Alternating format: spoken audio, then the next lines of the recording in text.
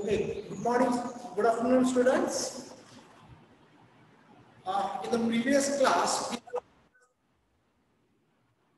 we have discussed some introductory part of the chapter electrochemistry, and today we are going to deal with the conduction in metals and the conduction in electrolytic solutions. I hope you can see the board clearly. Okay. Today we are going to study the conduction in metals as well as the conduction in electrolytic solutions. In the previous lecture, we have discussed what are conductors or which substances are said to be conductors. Okay, the substances may be in solid state or in liquid state. Okay, the substances which conducts the electricity to them, these substances are said to be the conductors, and these conductors are broadly classified into two types. That part we have already discussed in detail. Though we have discussed in previous class, I would like to revise the introductory part of that chapter which we have discussed in the previous class. Okay, the conductors are broadly classified into two classes. One is the substances are broadly classified into conductors are broadly classified into two classes. One is metallic conductors and another type is electrolytic conductors. Okay, basically the conductors themselves are classified or are said to be those substances which conducts the electricity through them. Such substances are called conductors. Okay, now these conductors may be in solid state or in liquid state. Okay, based on this fact, these conductors are broadly classified into two types: metallic conductors and electrolytic conductors. The metals generally allow the electricity to pass through them. These are called metallic conductors, and there are some solutions of certain electrolytes. Now, what are electrolytes? We will discuss later on. Or the solutions of certain electrolytes, they also allow the electricity to pass through them. Such solutions are also said to be the electrolytic solutions. Okay, the metallic conductors, solutions of electrolytes, electrolytic conduction in electrolytic solutions. And what are the basic differentiating points of these metallic and electrolytic conductors? That part also we have discussed in the previous class. Generally, they were four. Number one, in metallic conductors, electricity flows due to the transport of electrons from one place to another place, or high potential region to low potential region. But in case of electrolytic solutions, the conduction of electricity takes place due to the transport of ions, transport of electrons. Okay. The second differentiating point of metallic and electrolytic solutions are, in metals, no matter flows. In metallic conduction, matter does not flow with the electric current.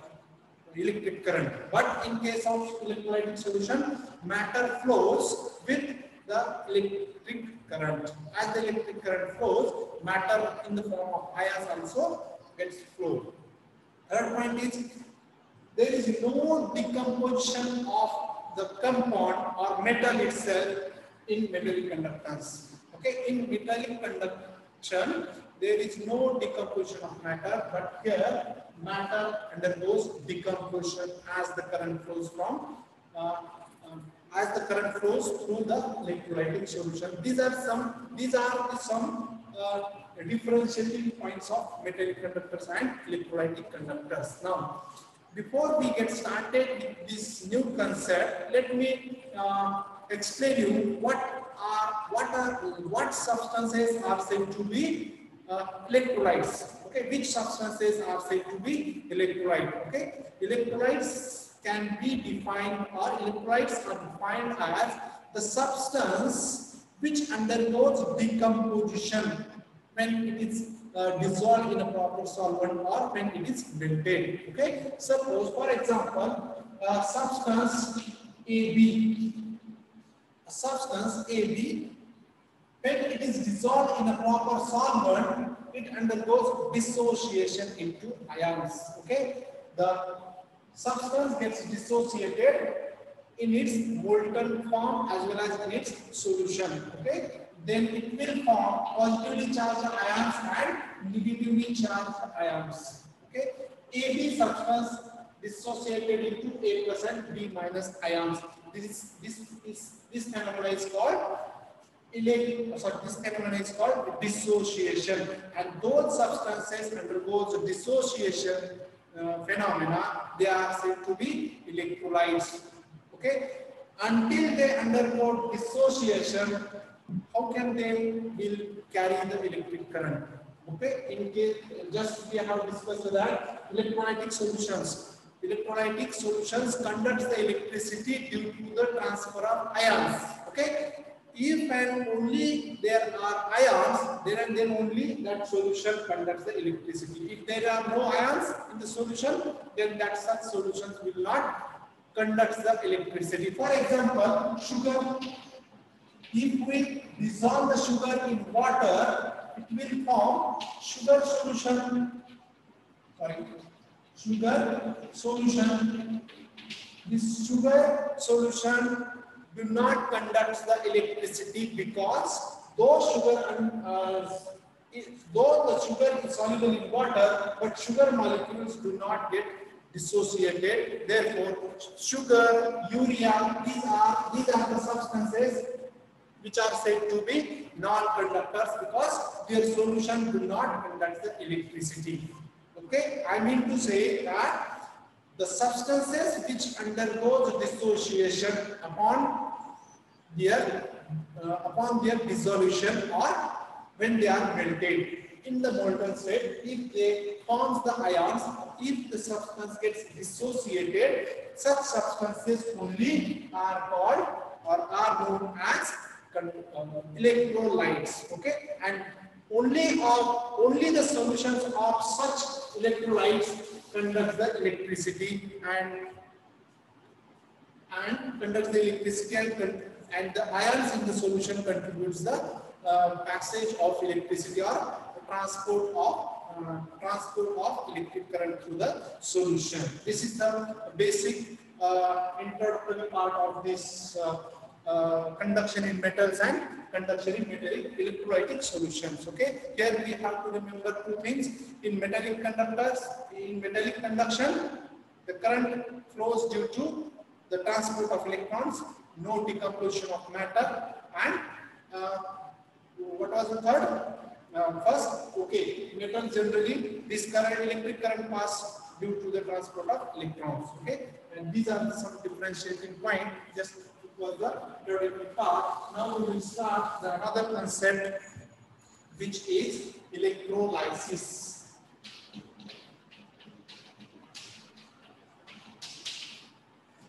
The new term which we are going to use this oftenly as far as this chapter electrochemistry is concerned. Okay, what is meant by electrolysis? Now, the phenomena of dissociation of the substance when it is dissolved in a proper solvent, and when we pass the electric current through such a solution containing an electrolyte, then the electric current flows through the solution due to the transportation of ions, due to the transportation or flow of ions towards their respective electrodes. This phenomenon is called electrolysis. Once again, I will repeat. Electrolysis is a phenomenon of dissociation of ions in the solution, and when the electric current is passed through such a solution, then electric current is passed through the solution, or electric current the solution allows the electric current to pass through it, and after passing the electric current through this solution, the ions formed in the electrolytic solution, they may be positively charged ions or there may be negatively charged ions. They move towards the respective electrodes. Means positively charged ions moves towards the negatively charged electrode, and negatively charged ions moves towards the positively charged electrodes. Positively charged ions are called cations, and negatively charged ions are called anions. Cations are attracted towards the negatively charged electrode, which is called as cathode. Cations are attracted towards the cathode, and anions are attracted towards the anode. Okay. Now this cathode is negatively charged and anode is positively charged. Okay. When these cations attracted towards the cathode, which is being negatively charged, and these cations accept the electron from this cathode and get cathode electrode. Okay. Electrode. Yes. Yes, I think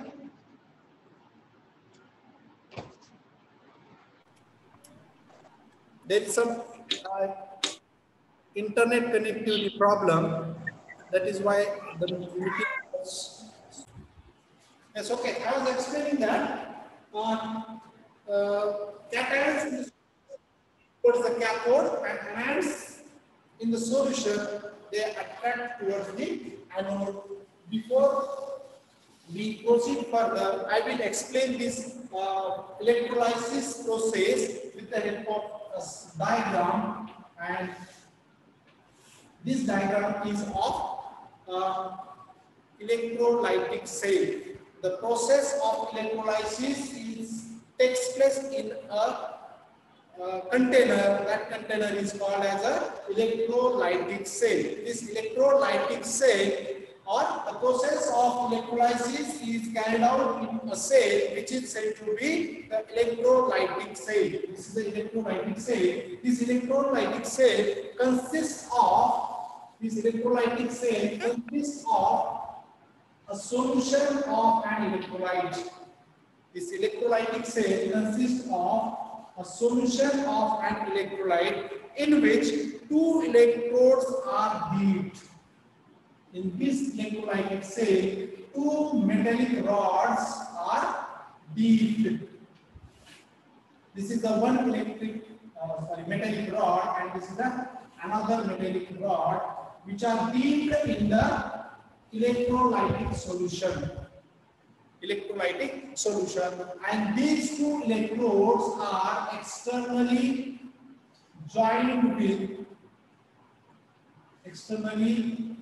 connected with the battery. Okay, what is an electrolytic cell? This is the electrolytic cell. This diagram is of electrolytic cell. This electrolytic cell, what is electrolytic cell? The electrolysis process is being carried out in a cell, particular cell, which is said to be an electrolytic cell. Now this electrolytic cell consists of a solution of a particular electrolyte in which the two metallic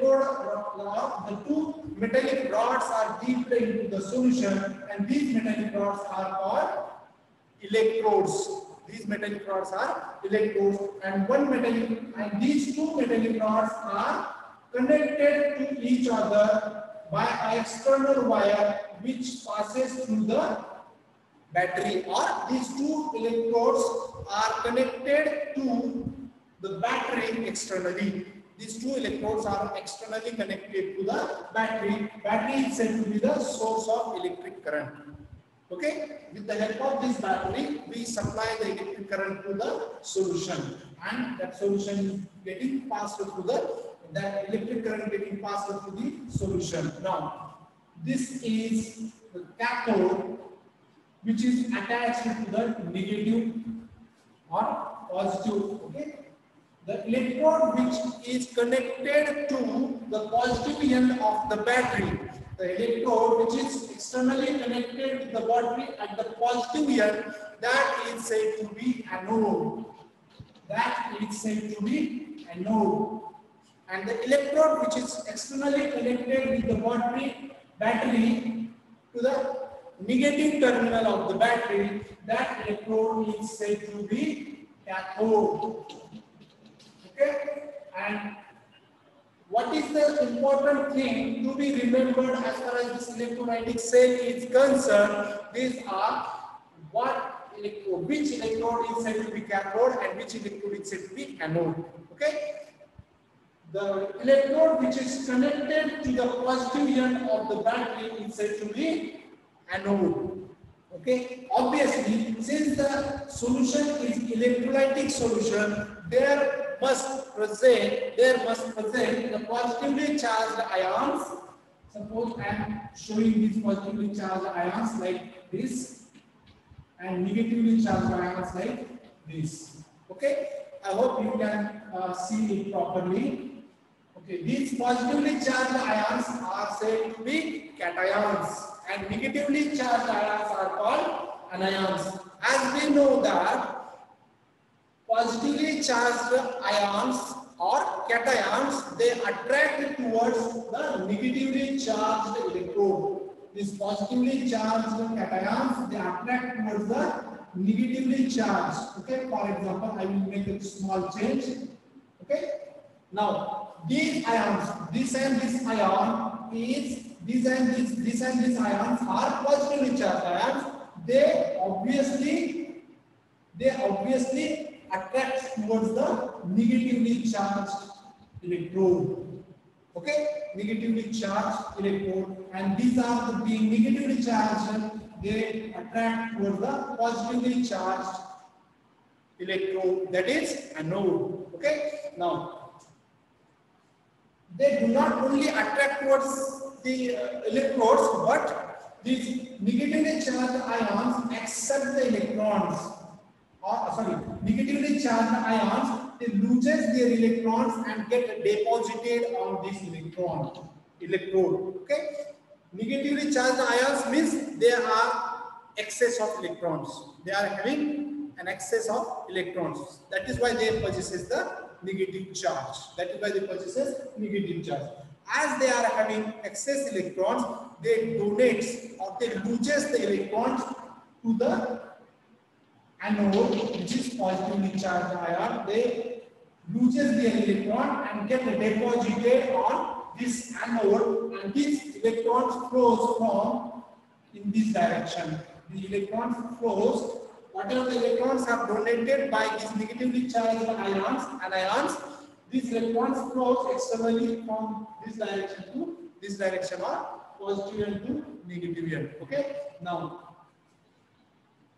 these cations will get attracted towards the cathode and they accept the electron. Now this electron flows from this negative end to the electrode. Okay, they attract towards the cathode where they accept the electron from the cathode and gets deposited. Okay, to explain this electrolysis process, I would like to take an example of electrolysis of HCl solution. Electrolysis of hydrochloric acid solution. Okay, if this electrolytic cell consists of HCl solution, that means that HCl gets dissociated into H plus ions and Cl minus ions. Okay, this is the solution of HCl. That means HCl, H plus ions and Cl minus ions are present in this solution. H plus ions are said to be cations and Cl minus ions are said to be anions. Okay, now after the dissociation of HCl in the solution, if we pass the electric current through this solution with the help of this external circuit, okay, then what will happen? These ions carry the electric current and moves towards the respective electrodes. For example, at anode, what kind of reaction or process takes place, we will discuss. At anode, now we know that anode is connected with the positive terminal of the battery, therefore it is positively charged electrode. Just remember, anode positively charged electrode, anode positively charged electrode. Then at this anode, which ions are attracted out of this hydrogen or chloride ions will be attracted? Yes. Out of these two, which ions will get attracted towards anode? Because anode is positively charged, obviously chlorine molecule, chloride ions, okay? When these chloride ions are attracted towards the anode and they loses their electron, and gets deposited. At anode, this chloride ions gets deposited as a series, and the pair of chlorine atoms, form chlorine gas and gets evolved from the solution. Now, chloride ions loses their electrons and forms a chlorine atom. This process is called the oxidation or reduction. Oxidation of chlorine atom takes place here. Okay. Oxidation. By oxidation, oxidation is, as far as electrochemistry is concerned, always remember, oxidation is a process in which electrons are lost. Which substance is said to be oxidized substance, or the substance which loses the electrons, which donates the electrons, which releases the electrons? That substances are said to be said to be undergone the oxidation process. Okay, the substance which loses the electron, the oxidation of that substance takes place. Okay, now at cathode, 1 minute, I have one.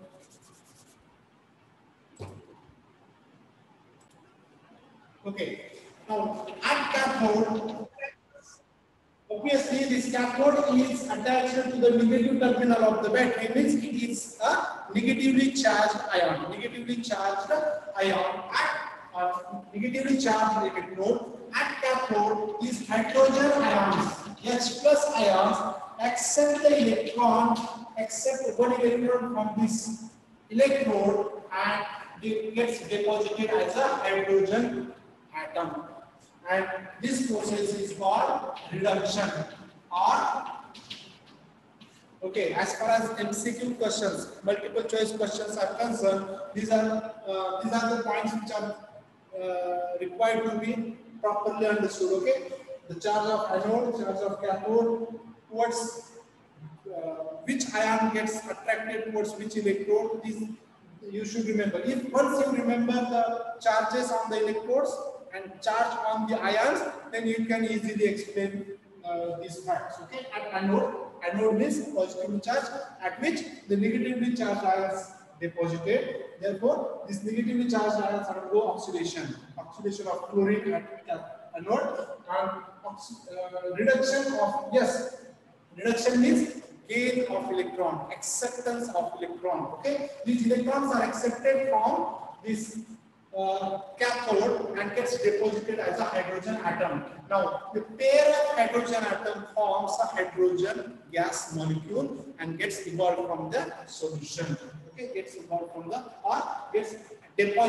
on this electrode. Now, it donates negatively charged. Or instead of this, I would explain this by putting here. Okay. Anode, this chlorine minus ion gets deposited on this electrode as a chlorine, and H plus ion gets deposited on this cathode as a hydrogen atom. Here, okay, only 10 minutes are left. Here, chloride ions undergo oxidation and hydrogen ions undergo reduction, and these two ions get deposited on the respective electrodes. Okay, this is all about. And finally, the overall reaction is given as H plus ions plus Cl minus ions, okay, gives rise to gives rise to these H2 H plus ions loses except one electron and gives rise to H2, and Cl2 gives rise to Cl2. They get deposited as these substances. This is all about the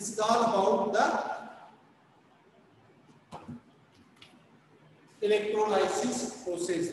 Okay, electrolysis process. I hope it is understood by you. Okay, instead of these ions, I will write here twice HCl molecule. Okay, 2 HCl molecules. Okay, that means 2 H plus ions and 2 Cl minus ions undergo oxidation reduction and forms hydrogen gas and fluorine gas in this process. This is all about the electrolysis. Very simple. Positively charged ions attracted towards the cathode. Negatively charged ions attract towards the anode. Negatively charged loses the electron at the cathode, which are passed through this battery, and positively charged accept the electron from this cathode and gets deposited on that respective electrode. Okay, I hope the electrolysis process is understood properly, and we will proceed further. That is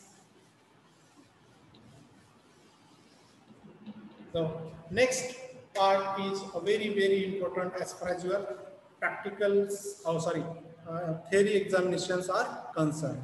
Okay, actually the time is running out. Only 4 minutes are left to end this meeting. So I would like to ask you whether if you have any doubts, please you can ask. Otherwise, we will proceed for the further concept in the next lecture.